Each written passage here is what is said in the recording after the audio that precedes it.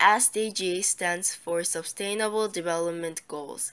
It is a new project that started in 2016 and it will continue until 2030 by UN to transform our world.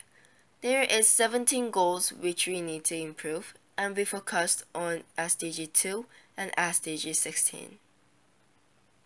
SDG2 stands for No Hunger. 795 million or 1 in 9 people in the world don't have enough food to eat. Some places are in extreme hunger because of civil war and many conflicts.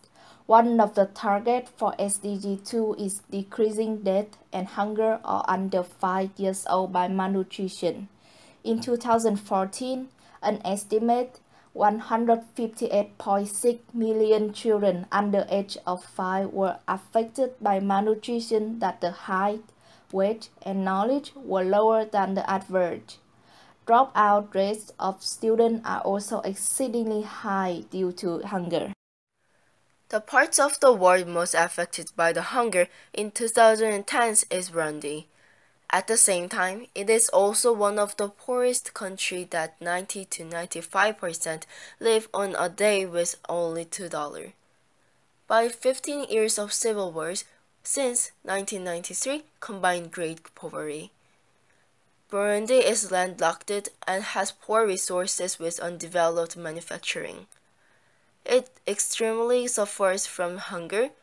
Less than 1/3 of Burundi's population has enough food to eat throughout the year. As a result, nearly 60% of Burundi's population decreased. There were many movements to improve the serious situation, such as donating basic food, money, and needs.